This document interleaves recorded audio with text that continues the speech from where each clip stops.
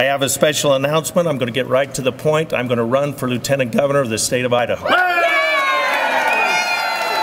The reason I'm running is to protect and defend Idaho's future and to give back to the state that has given so much to me and to my family. Sarah and I have been married for 41 years, and we represent the fourth generation on the family cattle ranch that was started by my grandfather in the 1870s, my great-grandfather in the 1870s. Our 4 children, their 14 kids, our grandkids, some of who are here today, represent the 5th and 6th generation of Bedkes in Idaho. We're proud of our family, we're proud of our faith, and we're proud to be Idahoans. I'm pro-life, pro-gun, and a limited government constitutional conservative. As Lieutenant Governor, I'll bring all of the things that I've learned serving in the People's House to the executive branch of the state of Idaho. I'm the only candidate in the race who has tested and trusted experience in getting things done for Idaho. I come from a legacy of hard work, of never quitting until the job was done, where the phrase was often used, bring a lunch and a flashlight because we're going to be out until we're finished. That was a phrase that was commonly used and still is in our household. This is a legacy of hard work that I will bring to the office of the Lieutenant Governor. In fact, it's because of this tradition of hard work and determination to finish every job that I start that I intend to stay fully committed and engaged to the end of my term as Speaker. As Speaker, I've been directly involved in getting and setting the policies that make Idaho the great state that it is today.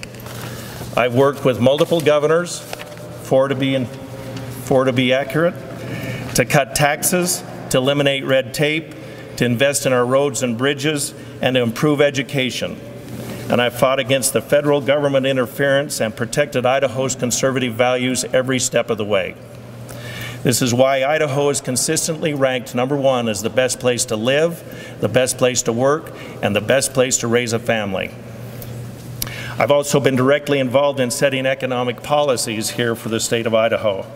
Now, there's a lot of detail in those policies, but they can be summed up in 2 statements. First, year in and year out, we live within the people's means. We never commit or spend money that we do not have. And second, we've created the least regulated state in the nation and created a climate where businesses, small and large, can prosper and where Idaho families can thrive. But you know, there's an old saying that says, success is never final. And that means we still have a lot of work to do. Education has always been very important to the Bedke family, and during my time as Speaker, Idaho has consistently increased its investment year over year into our K-12 school system.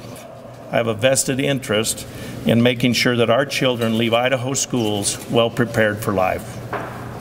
During my tenure as Speaker, we've made unprecedented investments in our state's road system. I was a key leader in every major transportation package that we've had and successfully carried transportation budgets across the House floor. Our long-term success as a state will largely be defined by our investments that we make not only in the education system but in the transportation systems. Many of you know that I can't stand in front of a microphone for very long without talking about Idaho's water. As Speaker, I've successfully negotiated and settled long-standing water disputes and conflicts that have plagued our state for decades.